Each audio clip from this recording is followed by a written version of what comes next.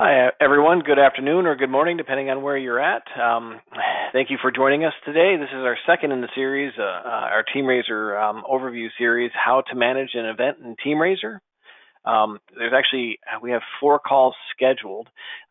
The next one's going to be focused all on coaching emails, and I believe the one after that's going to be highlighting reporting out of TeamRaiser and general other areas. So thank you for joining us today. Hopefully you can hear me. If you can't, then there's no reason for me to tell you that you need to either turn up or on your computer audio or dial in. But if you have any questions, along the way, definitely feel free to ask them as you think of them, and we'll answer them as we go. I'll either answer them in chat or we'll get to them at the end here. Definitely don't hesitate to shout with any questions. Everybody's going to be on mute, of course, but we look forward to making this as interactive as possible and happy to answer any questions you have. I do also want to point out that we do provide custom training and support, so if you aren't getting the answers you need or want to do something more custom specific to a specific area of TeamRaiser or Illuminate or any of the Blackbaud product suite, we're happy to assist with that. Once again, my name is Mark Becker. I'm the founding partner of Cathexis Partners, and we've been a Blackbaud partner since we opened up our doors coming up on 12 years ago now. We have a virtual team, so when everything hit, we were in a pretty good setup already, luckily for us, that everybody was already working from their home offices, but that allows us to support our clients affordably and cost effectively.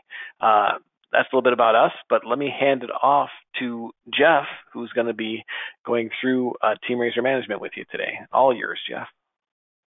Thanks, Mark. Hi, everyone. My name is Jeff Rainier. I'm a developer with Cathexis Partners. I've been with the team since about the middle of 2012, and I've worked with over 200 different nonprofits in varying capacities. And so I'm looking forward to sharing my knowledge and experience with you today. And today we will be covering management of a TeamRaiser event. So we'll be touching on managing our existing participants, teams, and companies, how to add new participants, teams, and companies, entering offline gifts for our participants and teams, entering and managing our event gifts and or unconfirmed gifts or pledges. We'll talk briefly about the delayed self-pledges and managing those, as well as a brief overview of coaching emails, event managers, the TeamRaiser library, and status tabs. So with that being said, let's go ahead and dive into working with our TeamRaiser event. So to start, from the Illuminate Online admin homepage, we want to navigate to fundraising and then TeamRaiser. From here, we want to locate the event that we're going to be working with, and we want to click on the Manage link under the Action column. This will bring us to the Participants tab, where we can search for existing participants as well as register new participants. So let's go ahead and let's start by talking about working with our existing participants. So to conduct my search, I'm going to start by entering the % symbol into the first name field. The % symbol is your wildcard handler in Illuminate Online. So I'm going to enter the % symbol into the first name field and click on Search. And this brings up a list of all registered participants. If you want to work with one of these registration records, you need to click on the name. If you click on the email address, it will attempt to email the user using your default email tool on your computer. So I click on the participant's name, and this brings me to the Profile tab, where I can see an overview of the participant's registration record. So not only does it give me an overview, but it also provides me with some links to quickly and easily manage and make edits to this constituent or this participant's TeamRaiser record. So first, in the top right corner, next to the participant's name, we have an Edit Constituent Info link. If I click on this, this will take me to the Constituents 360 tab for this constituent, or rather for the corresponding Cons 360 record for this participant. Next, we have basic information about this registration record, including the team name and the affiliated company. if configured as such within your event and if the user registered with them. So the first thing that we see that we can do is change their team membership. So we can see that this user is a captain, and so if we want to change this user's membership, we have the option of removing the participant from their team or making them the captain of a new team. And we'll talk more about managing a participant's team association in a few minutes. Next, we have the Edit Registration Information link. This allows us to actually update the details that the user entered during registration, or alternatively, if an admin registered this user, we can update this based on potential correspondence with the participant. So we can do things like update the information that they entered for any additional questions. We can change their company association as well as team information, fundraising goal, and the participation type. Once we are done making our changes, we click Save. It will save our changes and bring us back to the Profile tab. Next, on the right-hand side, we can see details about their status. Now, we're working with a captain, so we don't have the ability to modify their status, and this is something we'll talk again about briefly shortly, but you cannot modify the status of a team captain. So we'll get into more detail about that shortly. Next, we can see their fundraising goal, their total reported fundraised, and their total confirmed fundraised. Next, we have links to view and edit their personal, team, and company pages. And there's also this Make Public button. If I click on this, it makes the page public, and it now reads Make Private. Or the default that you'll see is Make Private. If I click on Make Private, what that does is it makes it so that the participant cannot be located using the TeamRaiser search. A common use case scenario for this is if your CEO or some other high-profile individual affiliated with your organization has created a fundraising page, but they don't want to publicly promote it. They instead want to promote their fundraising page via their internal networks. Then you can make their page private, and that allows them to be the individual who provides the link, and only then users who have a direct link to their personal page will be able to locate it. So let's talk about making edits to their personal, team, and company pages. So first of all, it should be noted that if the user is not affiliated with a company or a team, we won't see any links next to the team page and company page. So let's go ahead and start with the personal page. If I click on Edit, I can update Mr. Bruce Wayne's title, his body text. I can upload a new photo, and I can convert this the page to leverage a video instead, assuming that I have the URL for a YouTube video. So let's say Mr. Wayne has called our office and said, for whatever reason, I'm unable to log into my participant center and update my personal page. I need these changes made.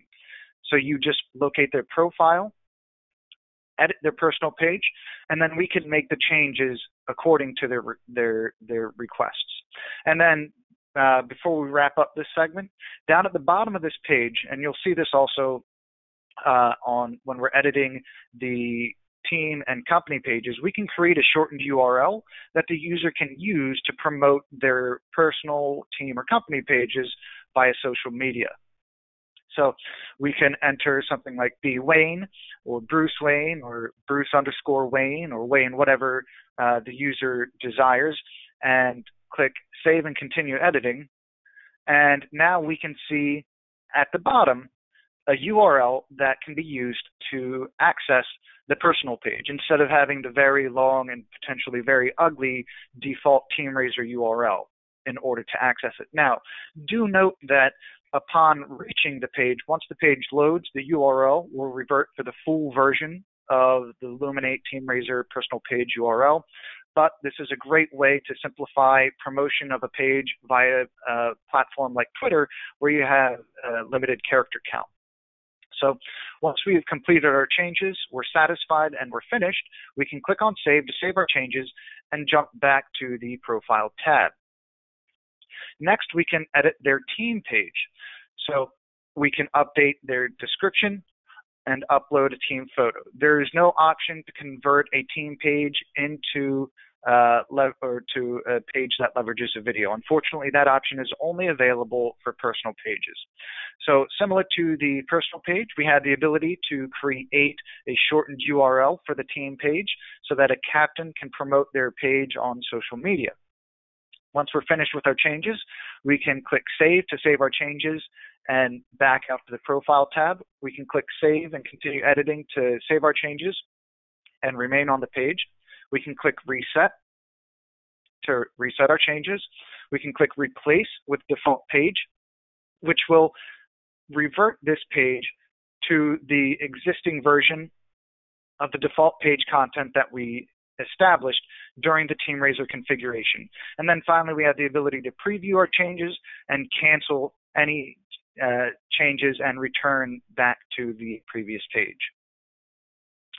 And then we can also edit their company page. So let's go ahead and edit the company page. We can upload a banner image, modify the page title, add some body text, and if we scroll down, we can also upload an image which is similar to the personal or team page photo, and we can also create that shortened URL that we discussed previously with the other pages. So if you have a sponsor who is going to be very involved with your event and they want to promote their company fundraising page, you can create a shortened URL for them here, and they can then promote that either internally with their company or on social media. Next, we have the ability to edit check-in status. Most TeamRaiser events probably won't be leveraging this, but if yours is, let's go ahead and take a quick look at this. We can click on Edit Check-in Status. We can change the step number, and we can also change the online progress to whatever is necessary. Once we're done with our changes, we can click Finish to save our changes and return. So next, we can also enter a gift on behalf of this participant. And so down below where we have this gift history bar, any gifts that have already been entered on behalf of this user, whether they were made online or entered offline by an admin, you'll see those listed here. Let's go ahead and take a look at the workflow to enter an offline gift for this participant. We click on Enter Offline Gift. Sorry to interrupt, but there was a question that came in, and I was about ready to answer it in the chat, but then I'm like second guessing myself. So before we get too far, I wanted to ask you. The question was, do you have to select photo or video globally for an event or campaign, or can a participant select one or have both? I think they can choose to have either or individually, but I wasn't sure. That is correct. It's an either-or configuration, but, and this is the but, you can set a default layout within the TeamRaiser configuration, and either as an admin or the user themselves via the Participant Center can choose to leverage a different layout. So let's say that you set a video layout as the default personal page configuration, and you have some sort of video that your organization produced for this event as the default video to be displayed on the personal page. The participant can instead opt to use a photo, or conversely, if you configure photo to be the default presentation for a personal page, if the user has taken the time to produce their own video on YouTube, they can switch their page over. But you cannot have both a photo and a video on a personal page. Perfect. Thank you. Welcome. So jumping back into our gift entry flow, when we are entering a gift, and we're going to see this again a couple of times when we talk about entering offline gifts, whether it's for the event, the participant, or a team. We start out by designating a donor for our gift. So we can either search for an existing constituent profile, we can create a new donor record, or we can even associate this with an organization record. So if you want to create a new donor, we select the Create New Donor radio button, and we need to enter a first name and a last name. Those are the only fields that are requisite in order to create a new record. Now, that's not necessarily ideal because we want to ensure, generally speaking, that our Constituents 360 records have an email address. So if you're conferring with a donor over the phone and you're creating a new record for them, do your best to obtain their email address. Some users will be remiss to share that information, but if you can get that, the more complete a record you have, the better. But let's say, for instance, that our donor already exists in our system, and we know this, and so we select radio for a search for an existing donor. We simply need to enter some sort of search criteria, and we will be presented with a list of existing records that match our search criteria. Finally, if we want to locate an organization, we need to enter an organization name, click search, and then we'll be presented with a list of organizations that match our search criteria. So let's go ahead and search for an existing donor. And in this case, I happen to know the email address of the constituent who's making our gift. And in this case, Bruce Wayne is going to be making a donation on behalf of his own page. So Bruce Wayne has contacted us, said, my internet's down, my laptop broke, whatever it may be, I need to enter a gift, but I'm unable to do so. Can you assist me? So we locate Mr. Bruce Wayne's record. We locate his existing profile and click on Select. And now we're brought to step 2 to configure our gift. So there's a few steps. It's very easy. We first determine whether it's a one-time gift or a recurring gift. We designate a gift amount. We determine whether or not the gift amount is displayed in honor rolls. So if the user is making a very large gift, like let's say a CEO or some other board member is making a substantial gift and they don't want that gift amount to be revealed so as to intimidate other donors or whatever it may be, we can check this box and the gift amount will be omitted from honor rolls. Similarly, they may not want their name to be displayed in recent donor honor rolls, or if they're donating on behalf of a team or participant, whatever it may be, they may not want their name displayed. We can simply enter anonymous, and that will prevent their name from being revealed. So we have 2 different options for restricting the visibility of the donor's gift and their name. So once we've established the anonymity and or whether or not the gift amount is displayed, we must determine the payment method. So we have 3 different payment methods that we can select. The first is cash, and the second is check, and the third is credit card. So let's talk first about cash and check. So either the cash or check method does not result in a payment actually being processed through Illuminate Online and your merchant account. Instead, what it will do is indicate that X number of dollars have been donated on behalf of the event or the participant or the team, and you'll see that gift show up in your transaction, or rather your gift, your TeamRaiser gift reports. So there's an additional option for cash and check. There's this payment status, confirmed and unconfirmed. Confirmed means, as the description says here, you have the cash or check in hand. If we select unconfirmed, that means it's effectively a pledge.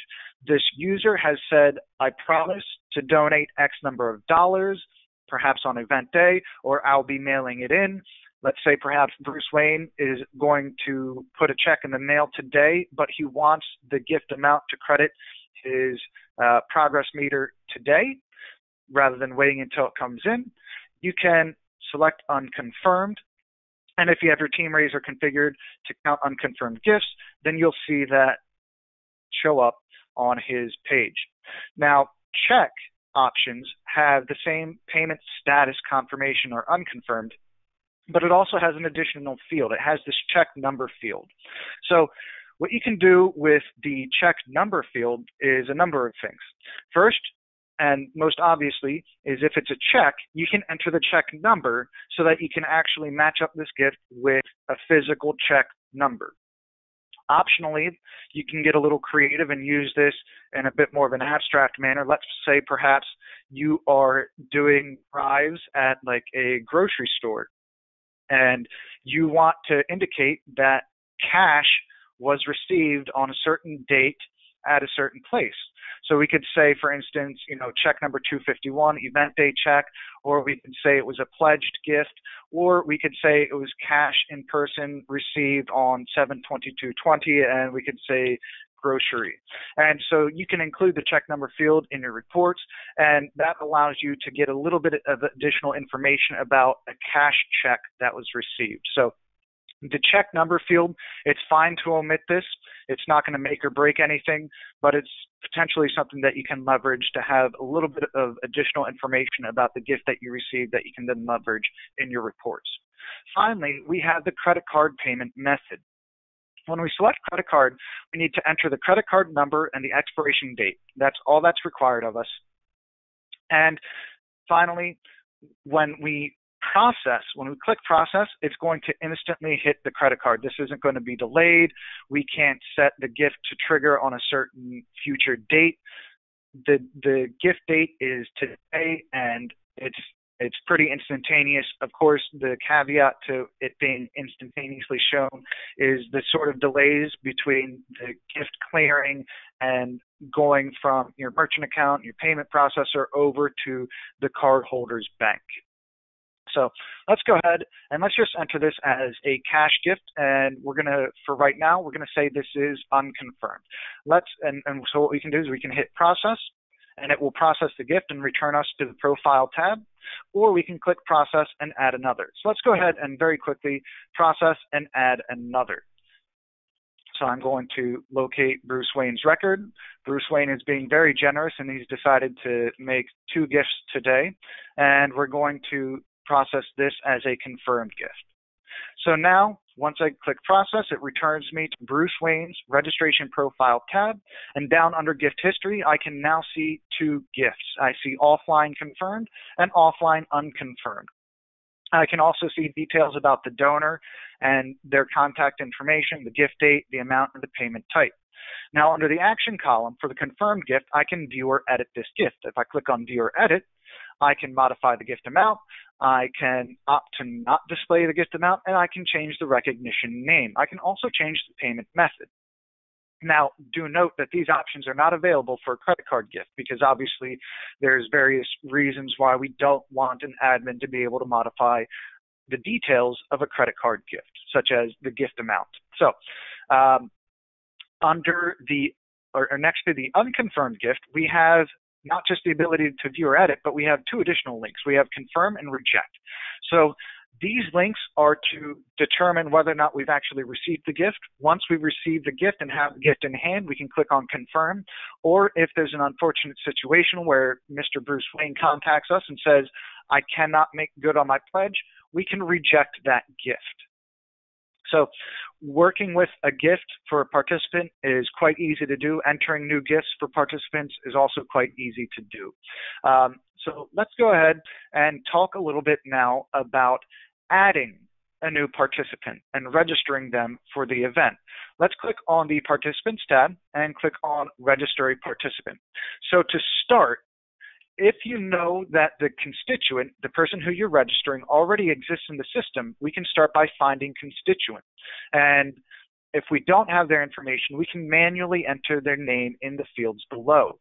But what I'm going to do is I happen to know that the constituent already exists in the system, and I'm going to enter either their first and last name or their email address and click Go. So here I'm presented with a list of users who match my search criteria. I'm going to click on Select under the Action column, and then it will populate the details with the information that we already have on hand. So the more complete a record you have in Constituents 360 for this user, the more complete their TeamRaiser registration profile will be. So once we've entered the biographical information, we need to move on and enter the details of their registration. So we can enter things like emergency contact information. We can enter the details for an honoree, if, for instance, they're fundraising in honor of a specific individual. And then we have the ability to modify or associate the registration with a team and or a company. So first, we can choose to associate it with a company. So if you have your TeamRaiser configured to allow it, you can select any companies that already exist in your system. And this will associate the participant's individual participation record with said company. Now, we can also assign them to be registered with an existing team. So we can enter a team name, or we can just click on search by team, and it will give us a list of teams that are associated with the event. And then we simply click on select under the action column. And it will populate this, and it will pre-check this radio button to assign the participant to a currently registered team. Alternately, we can make this person the captain of a new team. We would simply check the radio button for make the participant the captain of a new team and enter their team name information. So in this case, we're just going to register the user with an existing team.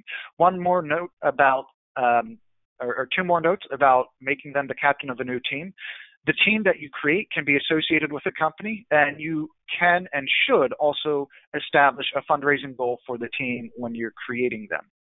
Next, we have the participation information. So we can designate the participation type, choose a discount that should be applied if one should be applied, and then we want to enter their fundraising goal. Next, we have this option down below, make this participant the company coordinator for all teams and participants associated with the same company. Now, that's a bit of a mouthful, but company coordinators have the ability to modify a company page. So what that means is specifically, if Jeff Rainier is registered and associated with the Wayne Enterprises company and established as the company coordinator, when he logs into his participant center, he'll see a company tab that will allow him to update the company page from within his participant center. So that's what this checkbox is. Next, we have any additional information that we need to enter based on the questions that we have configured for the TeamRaiser and have required. You have the ability when you configure your TeamRaiser to set questions to not have to be answered by admins. So any questions that aren't required to be populated by an admin can be skipped over, but in this case we determined that t-shirt size must be populated by the admin when registering a user offline. Next, we have the registration fee information. So let's say, for instance, you need to knock off the registration fee payment. You don't want them to have to pay a registration fee, and you don't want to use a discount. You can select other registration fee payment and keep this set to 0. So if you don't want to knock off the registration fee, you can just keep the default registration fee selected. Next, we also have the ability to enter an additional gift amount. So let's say Mr. Rainier has said in the course of registration he'd also like to make an additional gift. You can enter that here. So if we enter 10, when I click out or hit tab or do anything to bring my cursor out of the additional gift field, we'll see the total for this registration transaction listed here.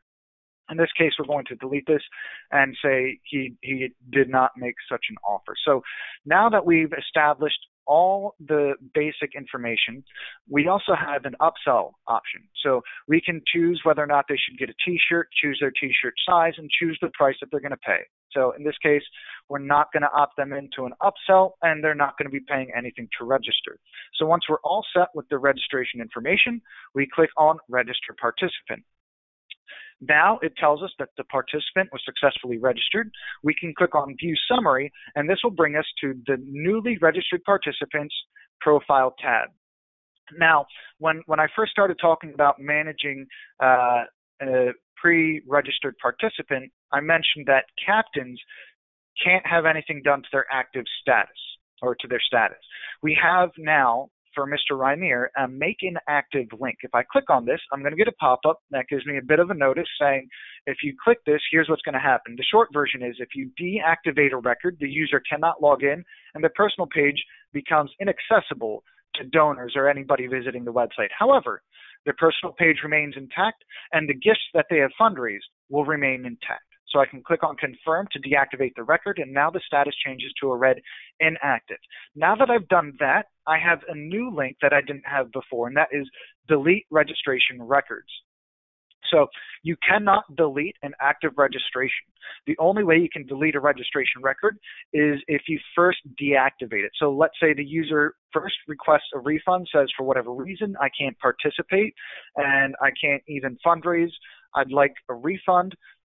In the event of that happening, you can deactivate and delete the registration record upon submitting the refund. So let's go ahead and make his fundraising page active again.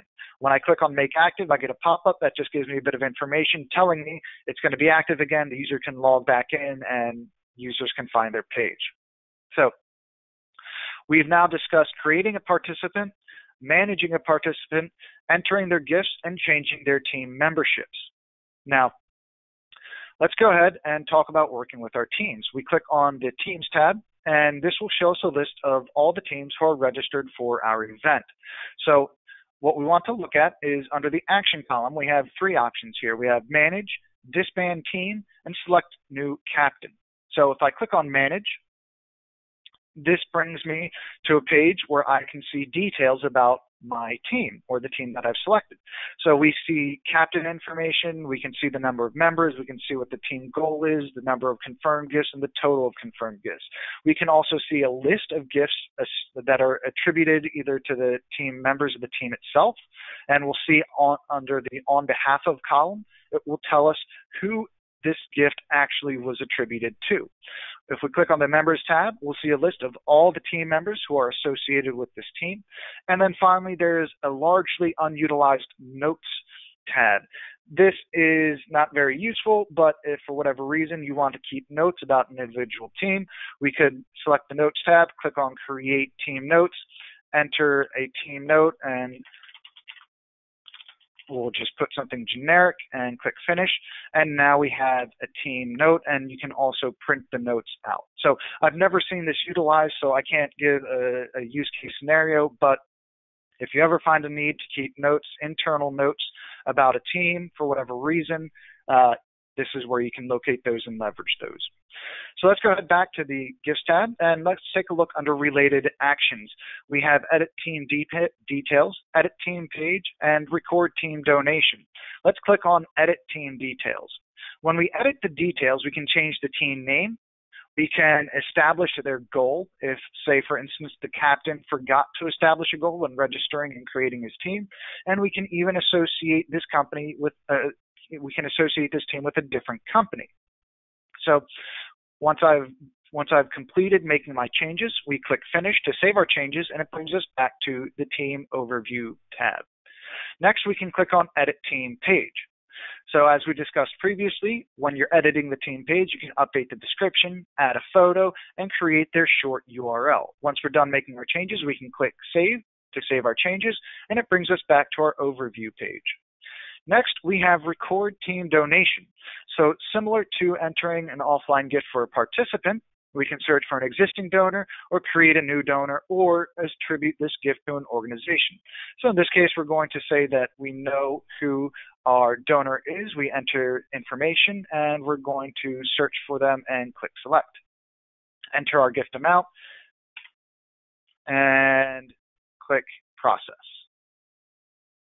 And then we'll have a new gift listed. We can see under On Behalf of, we can see Team. That means this gift was credited directly to the Wayne Enterprises team rather than one of the individual team members. So that's how we can manage a team, update the team information, and enter a gift on behalf of the team. Let's talk a little bit about creating a team. When you go to the Teams tab, you'll see that there is no button to create a team. That's because you can't simply create a team. Teams must have a captain, and they must be attributed to an individual participant, therefore, which means to create a new team, you must start by locating a participant or registering a participant, managing the record, changing their team membership, and we can make the participant the captain of a new team. If I click on Make the Participant the Captain of a New Team, I can enter the team name, choose an affiliated company, and enter the fundraising goal and click Save. Now, in this case, I don't necessarily want to associate Mr. Rainier with a new team, but that is the process for creating a new team. So we've now talked about managing our team, entering gifts for our teams, and how a new team gets created. Let's go ahead and move over to working with our companies. We click on the Local Companies tab, and this gives us an overview of the companies that have been created for our event. So let's start with working with an existing company. So under the Action column, we have Edit Company, Manage Company, Define Sponsorship Details, and Delete Company. So let's start by editing our company. So what we can do is when we click on this, we'll see that we have multi-step workflow similar to previous operations. We can update the public company name. We can enter a note. This is only for administrators, as denoted by the fact that there is no icon of the three little people, which indicates that the information that we enter here is in some way possibly visible to our site visitors. So we can enter a company fundraising goal. If, for instance, we know that this company is going to be actively involved in fundraising, having teams associated, and therefore going to have a public-facing company page and have a progress meter or thermometer. So if we scroll down to the bottom under participation status, there's two options. There's prospect and confirmed. This determines whether or not the companies that we enter here will actually be accessible to our participants when they register, or to our admins when registering a participant or forming a team. Confirmed means that this is available for team and or individual selections. A prospect means they haven't yet committed, and therefore it won't display in public-facing selection lists. So once we're done configuring or updating the basic company information, we click Next, and this brings us to the Identify Company Coordinator. So let's say that we are creating a company and we need to assign a coordinator. So there's two ways to do it. The first way I already showed you, which is checking the company coordinator box when registering a participant. Now, if we don't check that box, we can instead enter some details about our registered participant and click Next. And what will happen is it will give me a list of users who match the search criteria. Now, you'll also get an option to create a new constituent. But you'll see there's a red note here. This constituent is already a contact for this organization. That note means this user is in some way, this participant is in some way affiliated with this organization or this company. So I'm going to select this user and click Next. Now, it's going to take me to the Executive Champion page. Before we talk about the Executive Champion, let's hop back to the Company Coordinator. The Company Coordinator is now populated with Mr. Wayne's biographical information. So Mr. Wayne is now configured as the Company Coordinator, and when he logs into his Participant Center, he will be able to update the company page from within his Participant Center. So let's go ahead now and navigate back to the Executive Champion page and talk briefly about this. All this is a page where you can list details for the organization or company contact. So if you need to know who the point of contact is, if you have questions about sponsorship, participation, or other activity or anything regarding this company, you can list the point of contact here. And this will let your administrators know who to call and who to get in touch with when you have questions about this company or their involvement with your event. Once I've entered the information, if I have any information, I click Next, and I can navigate then to step 4, Review Company Tree. Let's talk very briefly about company trees. So company trees allow us to create a hierarchy to associate different subdivisions of a company. So the way I have this set up is basically Wayne Enterprises is the parent company, and they might have additional regions or locations who can then be added as optionally a local company. And so this allows you to say Wayne Enterprises has a specific location, and we can add different departments that are associated with that location. So for instance, maybe Coca-Cola could be the Coca-Cola bottling company, or maybe it's the HR department. So there's different ways that you can leverage this. It's typically not leveraged, but if you need to have additional buckets and groupings for companies or a company or organization hierarchy, here's where you can establish that and how you can work with those. Once we're finished with this, we click Next.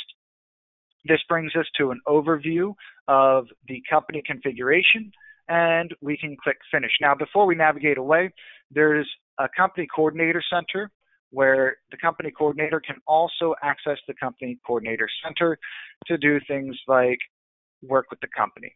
So once we're done, we click Finish, and it brings us back to the list of companies. So that was editing a company. Let's talk about managing a company. So when we click on Manage, it brings us to an overview where we can see a list of any gifts that have been associated with the company. We can manually adjust the thermometer. So if we want the thermometer to show X number of dollars, we can force a thermometer adjustment. Note that it's not always instantaneous. It can take upwards of 15 minutes, in some rare cases a little bit longer, for that to register over on the company page. So just be aware of that. Next, we have under related actions, the configure company page. So as we discussed previously, we can update or add a banner image, update the title, add or update the body text. If we scroll down, we can choose to modify the photograph or the company image, which is similar to the personal team. I can save my changes or click cancel to back out. So that is managing a company. So let's say that this company is also a sponsor. If we click on define sponsorship details, we can enter the name, we can enter information about the monetary sponsorship, whether, how much we've requested, how much they've committed, how much they've paid to it, and then there's this field number 6, amount pending, which will show the difference between fields 4 and 5. We also have sponsorship status, where we can choose to identify the sort of status that the sponsor has. We can enter a sponsorship ask date and a projected close date, a sponsorship type, so for instance, national, regional, local, or other. We also have gift types. So if their sponsorship gift is, volunteers or other, we can select that here. And finally, we have payment type. So we have cash, check, credit, in-kind, or other. So for instance, if it's, an in-kind gift, we simply select in-kind. Next, we have their sponsorship contact information, where we can enter the staff contact name, telephone number, email address. And if we're going to leverage a volunteer manager to work with the company, we can enter that information here. And then finally, we have a sponsoring company only, whether or not this company will be sponsorship only and will not be associated directly with teams. So that means we check this box, and this company cannot be associated with registrations. Once we're done establishing the sponsor information or updating the sponsor information, we click Finish. So let's go ahead and talk briefly about adding a new company. Let's click on Add New Company. And here we can search. We can start by searching our Cons 360 database for existing org records. We can, if they don't exist, we can simply enter a new name. We can enter the company name, and these fields are going to be identical to what we've already worked with when we were managing or editing the company. So we have the basic company identifying details. We have company coordinator, executive champion, which is just our point of contact, and a review. So entering a new company is quite easy. Adding a new sponsor is even simpler than adding a new company, because we identify the organization and potentially associate it with an existing org record, enter the name, enter some optional notes, sponsorship details, and click Finish. So adding a new company or a new sponsor is quite easy, and that is how we can enter them. So next, let's talk about managing our unconfirmed gifts. So when we click on the Unconfirmed Gifts tab, we'll see a list of all the gifts that have been entered as unconfirmed. And from here, we can confirm, reject, or view or edit this. So in this case, let's say, a couple weeks after Mr. Wayne committed his pledge, we finally received his check in the mail, and we can confirm the gift or reject it if he said, I can't make the gift. So let's go ahead and click on Confirm, and the gift has then been confirmed and is no longer listed under the Unconfirmed Gifts page. So working with your pledges is quite easy to do, as you can see. Next, we have the Event Gifts tab. This is where we can view, manage, and enter any gifts that are attributed directly to the gift. So right now we have no event gifts recorded. So what we'd want to do is, under the related actions, click on Record Event Donation. This is going to be a familiar workflow. We simply locate the donor, enter the donor details or select the donor, and then we configure our gift. Now, of course, it wants me to locate the donor first and enter the gift details. Once we have entered the gift, I'm just going to move on because we're getting close to time. Once we've entered the gift, it will be listed here. So If it's an unconfirmed gift, we'll have the ability to confirm or reject the gift, and we'll also see the other basic details.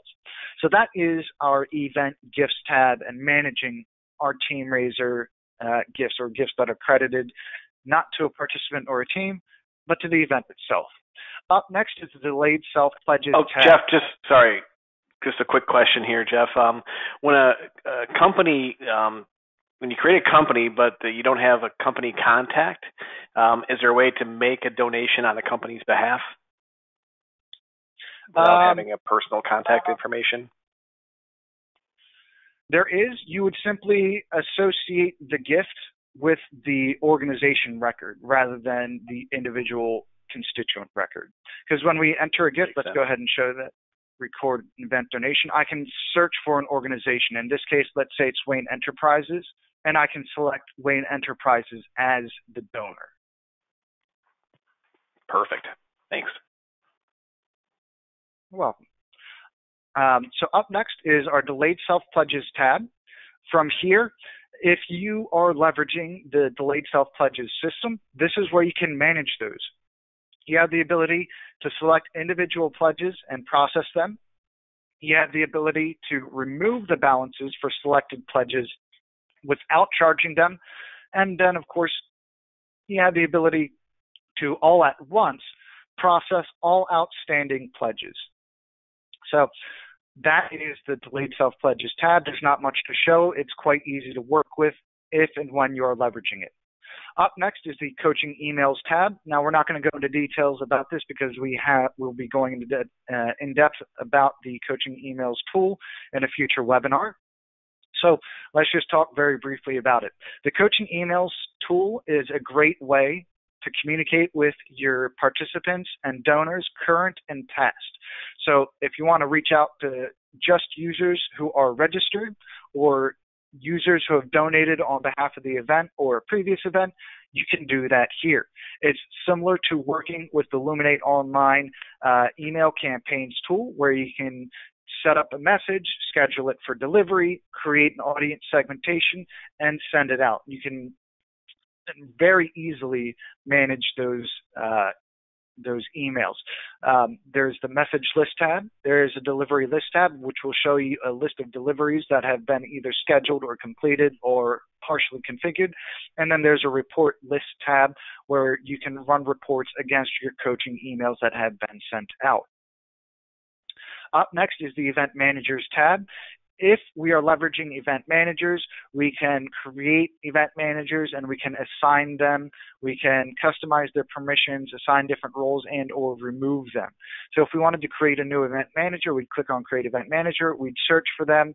We select them under the search results, and then we could associate their permission. So let's show you very briefly what that looks like. I enter identifying information, click select. I'm presented with a list of search results. I click select, and then I can choose the permissions that I need to assign. If I want to customize the permissions before I assign them, I'll be presented with several pages of checkboxes that determine whether or not the user has permissions. I click next, click finish, and then the user has been assigned as an event manager. Now, their link to the Event Manager Center is listed here, and what this does is this allows the user to perform effectively administrative tasks without having access to Luminate Online. So, for instance, if you have a volunteer who should be running reports or helping users register for the event or updating pages for users, they would access the Event Management Center, and they can run those reports that have been configured, or they can register users or modify registrations or update pages dependent on the permissions that they have been assigned. If we need to remove an event manager, we simply click on Remove and then confirm by clicking on the blue Remove Event Manager button, and the event manager is then removed. Up next is the Library tab. Here is something that I wouldn't necessarily encourage use of. It's not a problem to use it, but what it is it's identical to the Luminate Online image and document library, except these are specific to this event. And so there's not many cases where you'll have content that you don't want accessible for future or other events. And so if you do have a scenario where you've got a set of logos or images that should not be accessible to other TeamRaiser events, you can upload them to the document list or the image list, depending on which sort of file type you're working with. I have not seen this heavily utilized. In fact, I can't think of a single organization that has leveraged this. In 99.99% of cases, you're probably just going to want to use the generic Luminate Online image library. So that's the library tab. Up next, we have the status tab, which gives us an overview of our event.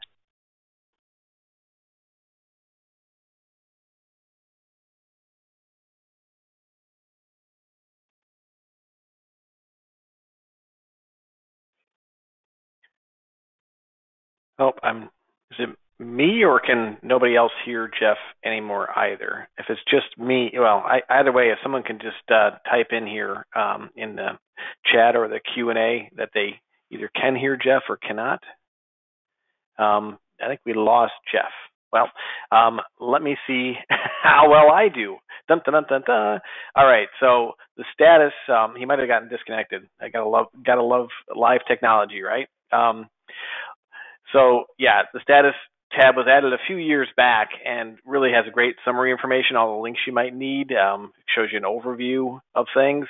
And I would say, just to kind of review the last few of these items, delayed self-pledge is a very specific use case. As Jeff mentioned, if you have a required fundraising minimum, it's about the only time that you're going to consider using that, and even then, it's a very specific use case. I'm happy to chat with you if you're considering that.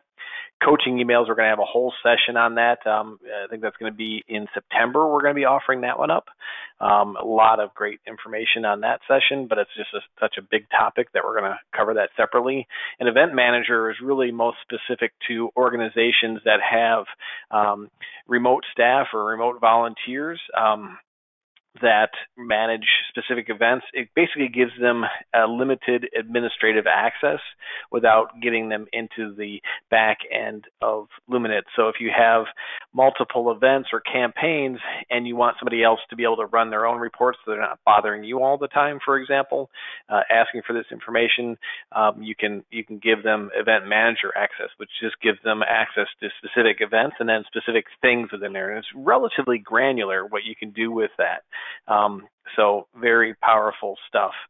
And then, again, all of that, I think we came to the end of it. I think I answered all the questions, and Jeff answered the questions I couldn't along the way. I think he believes he can still be heard. So he's moving along. Hopefully, Jeff can hear me. If not, at least hopefully you guys can hear me.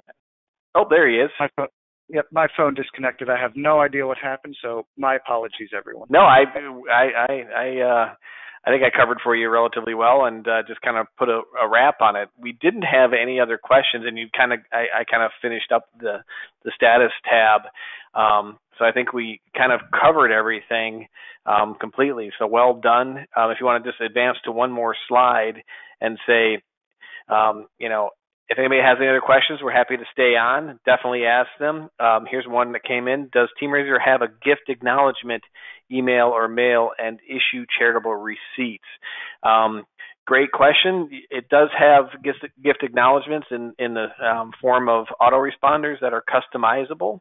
And then also tax receipting that can be specifically built out for Canadian clients, but can be enabled for any client where you can provide PDF tax receipts along with that. Great question, John. So yeah, feel free to stay on. We're happy to answer any other questions that might come in. Keep a lookout. We are recording the session and making it available to folks. We'll send a link out afterwards to everybody that registered. And we'll be doing coaching emails. I believe that's going to be happening in the September timeframe. And let me know if you need anything in the meantime. We're here to help. And thank you for joining us. Jeff, thank you very much for going through that. You're welcome, Mark. My pleasure, and thanks everyone for joining us today. All right. Have a great day, everyone.